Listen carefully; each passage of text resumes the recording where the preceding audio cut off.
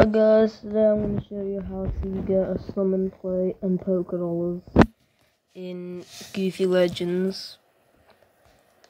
If it's the day where there's the Shiny Groudon quest, then yeah, then you can watch this one. Because most of the other tutorials are posted like last update. Today I'm going to show you how to get Pokédollars extremely fast. This is how me and my friends do it when we're ever in trouble.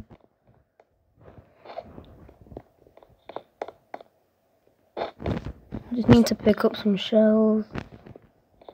Like most of you guys probably wonder how I get all my Pokédollars. To be honest, I got those from trading. But this is how I do get Pokédollars without trading. Like I get a bunch of shells.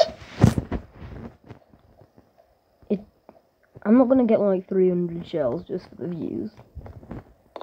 So when you have all those shells, you come over here, then you scroll all the way to the bottom, and you press shell, you will get 5 Pokédollars. Look how my Pokédollar thing was going up. Every shell is worth 1 rare candy, and every 4 shells is worth 1 potion. And you need 40 shells in order to get the summon plate, which costs 200 Pokédollars.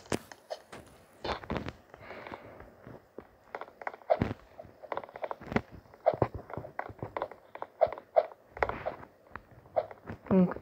That's all I really wanted to do for today, guys. I hope you guys actually use this useful information, and I hope you all have a wonderful day.